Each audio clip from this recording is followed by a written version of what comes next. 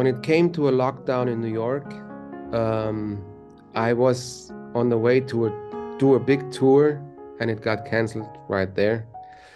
So I was with my family, which was great, but I also needed to do something creative, I felt immediately.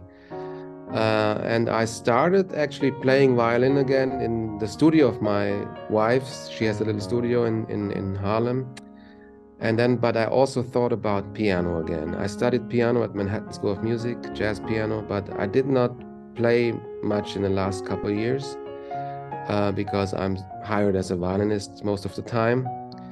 And I thought about piano again. I went to Michiko's. I don't know, people in New York know that place. It's like a rehearsal studio.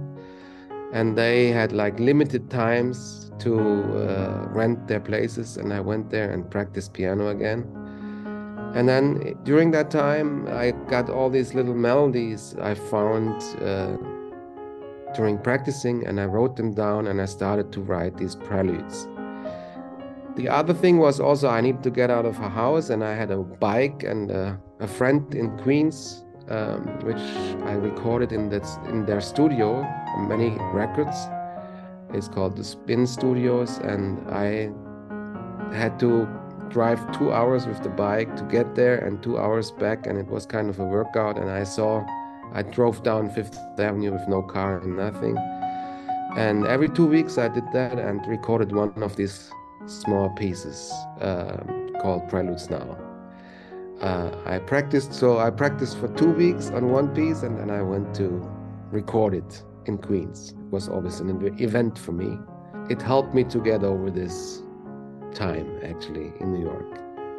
I never thought I write preludes, first of all, and I never thought I'm doing a solo piano record because, you know, I'm playing with one of the greatest pianists in the world, Richie Barak, and actually I did not tell him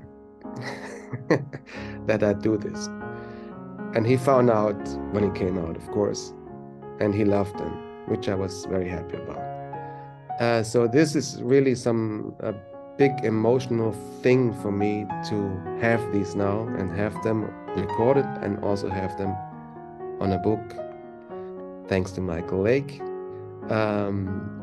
And I think my sister said this is something which will stay in your compositions. My mother always said to me when she heard my quartets, when can you play something nice? And I think now I did. And she's very happy about it.